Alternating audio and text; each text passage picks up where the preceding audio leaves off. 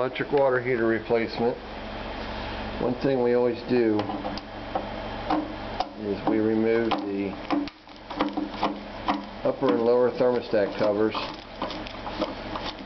Check to see what the thermostat setting is. Since these water heaters have been trucked in all over the United States, they can change the settings on the thermostats. And as a licensed plumber, it's important that you check these before you go installing a water heater. Something you don't take for granted, for the simple reason that people could be seriously injured, cause extreme burns, scalding. Everything should be set at no higher than 120 degrees, at least in the state of Kentucky. Okay, once you remove the panel, there'll be some insulation. Most times you can pull it out. You'll see the cover.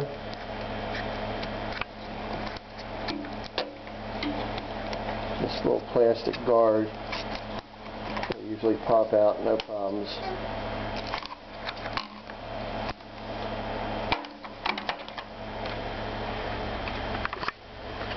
And if you look right there, there's a setting on that thermostat.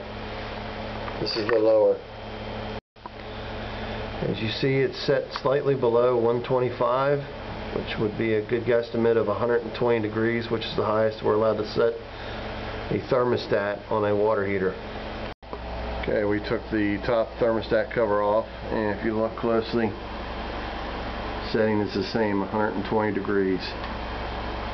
Always check this button here, safety reset button. That's to make sure that when this thing malfunctions, that'll pop out.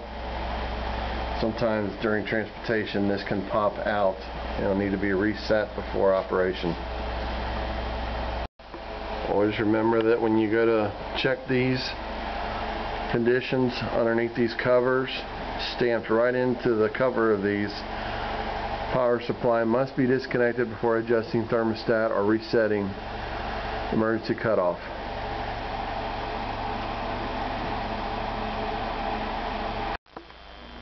This gas to electric conversion now has us here at the electrical panel, where we've got 1, 2, 3 20s and 1 15 that need to be condensed in the same fashion that these are. The customer supplied us with these smaller ones, we call them piggybacks, where I can condense all 4 circuits to these little 2 areas here, and then put a double pole 30 amp breaker in for the 10-2 wiring that's going to serve the new GE water heater from Home Depot.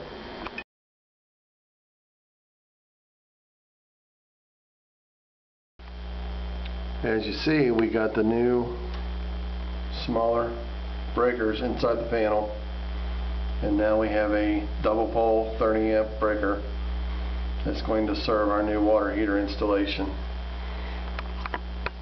There's the old ones right there. We're just going to go ahead and leave in the box in case there's any breaker failures or something of that nature.